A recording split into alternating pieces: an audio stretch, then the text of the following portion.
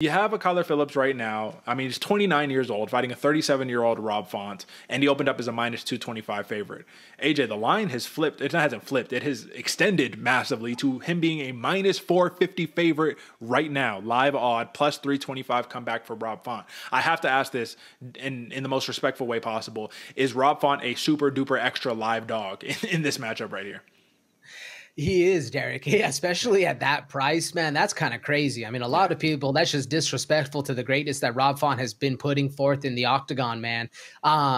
He's good. Like classic boxing, especially if Rob Font is able to control the distance, work that jab, and create or mash the distance that Kyler Phillips is trying to use with the kicks and the range attacks that he has, and he just puts the pressure on him. I could see him causing a lot of disruption in the Kyler Phillips style of fight. Stop me if I'm wrong, but this is just going to be my overall assessment of just like how people are thinking about Rob Font right now. I think they think a couple of things. One, you're getting older at bantamweight, 37 years old. Like that's just not a good sign at all, right? But more important than that, I think they're thinking chinny. This dude can't take a shot anymore. I think that that's the overall consensus right there. And then we also see, do you have the ability to put people away? We're not really seeing that too much from Rob Font, especially if he cannot get that jab going as much as he wants to. Now, that's what I think that people are saying, but we actually have a couple of stats to disprove that. And the first one is, man, if you look at the losses in his last five, bro, Davison Figueiredo, Corey Sandhagen, Marlon Vera, Jose Aldo. How can you dismiss a man with losses like that?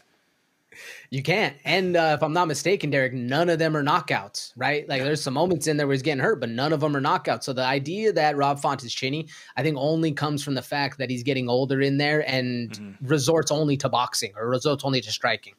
I'm glad that you mentioned that too, because the other stat here is that, well, Rob Font, he's been knocked down 5 times in his last 5 fights.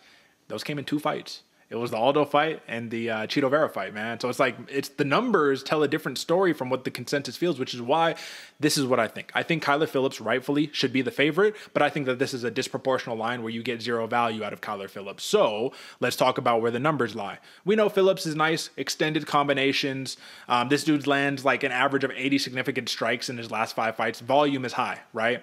Minus 140 for the decision prop actually makes sense, but minus 140 as like a value, I don't see anything there. So I think the play has to be like an over or something on this one. What do you think, just from what you see here?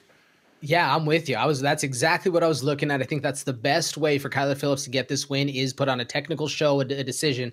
I don't expect him to finish, especially if none of the other fighters that you just listed were able to finish Rob Font. I don't see it happening, but again, no value. Unless you're going to put him with a parlay on something, I don't like it. Yeah, it's crazy, man. And if you're looking at like the over right here, what, minus 240 for the over 2.5 rounds, minus 185 for the, or is this minus on both, man? Hold on. Let me see if I'm looking at this. Yeah, plus 185. There we go, right, for the under 2.5 rounds. So, yeah, they think that this one's going to go down to a decision. I would like to think so as well right here, just because you just mentioned it, right? Those other dudes, they couldn't stop him. What makes Kyler Phillips going to be able to stop him? Well, I will say there is one thing that Kyler Phillips presents that these other dudes don't, man. He's the new wave. He's the Kitakai guy, man. He mixes up all the martial arts, and he extends his combinations out really good between his punches and his kicks. So if there was going to be a finish in this fight, you would have to say it probably would come from the Kyler Phillips side.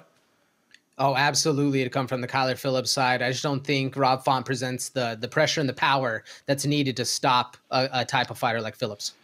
Not just, yeah, that too. And then also, if you just look at like the finishes, Rob Font's a bigger finisher. Kyler Phillips actually only has 2 finishes in the UFC right now, 4 decisions. So finishes, 1 knockout, 1 submission. Should be interesting. I think decision is definitely the play right here on the side of Kyler Phillips, but I don't see any other value outside of going over 2.5 rounds. Do you?